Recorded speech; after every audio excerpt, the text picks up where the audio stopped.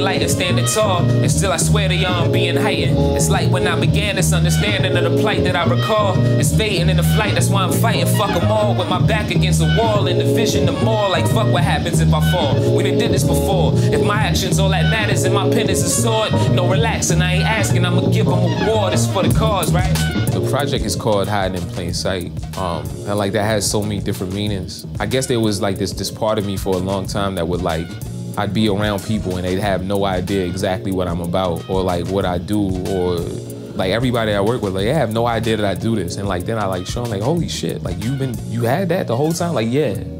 What if you was like sitting on a train or some shit like next to a guy who seems like the most like humble, ordinary person in the world? He has a cure for cancer in his back pocket. You never knew, right? That's kind of like how I feel sometimes.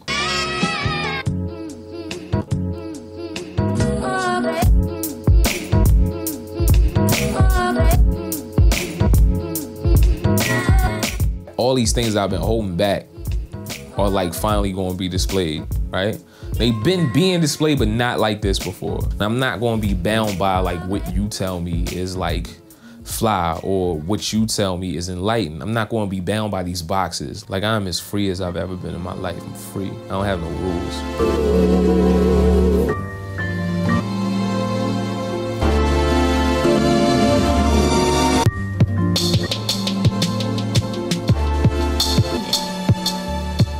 Start off with like nothing, with no idea, with no expectations, and you just go. I choose a sample, I let the sample speak to me. I don't think about what drums I'm going to use. I don't think about what effect I'm going to use. I actually like click a drum or find a drum pad or whatever it may be. And like if it speaks to me in the moment, like for what I'm doing with the beat, then I let that ride. And I do the same thing writing, like nothing. Like I don't come into any of these sessions with anything written. Like I come to the session or I come to the beat that's being made with nothing, and I let the beat pull the words out of me, right? Another part of the process, like recently, more so recently now, that kind of like has become like a metaphor for life is like not making it this thing where you trying to make it this thing. You don't make it this thing, right? I think before there used to be like this kind of like a template for what real hip hop is supposed to be, right?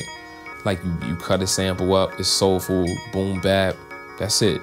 Like nah, no more template. Like I think, you know, you can step the whole way out of it and recreate it around like exactly who you are, exactly what you're about, and still come out with something. As long as it's like, as long as you pushing it out from like a real place, it's always gonna be real hip hop. Like to me, that's what I think real hip hop is. Rolling like a king with a crown, chin up, or a lion in the jungle about to pounce. Pent up all this energy, my remedy is take it out on paper, but I'm scared that eventually I'll take it out on. It's about being aware, it's about learning, it's about growing, it's about stepping beyond your boundaries, it's about being free.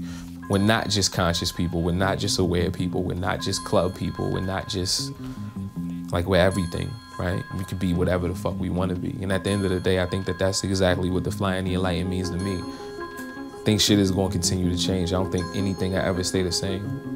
I think it'll always get better. It's probably one of the reasons why I can't quit.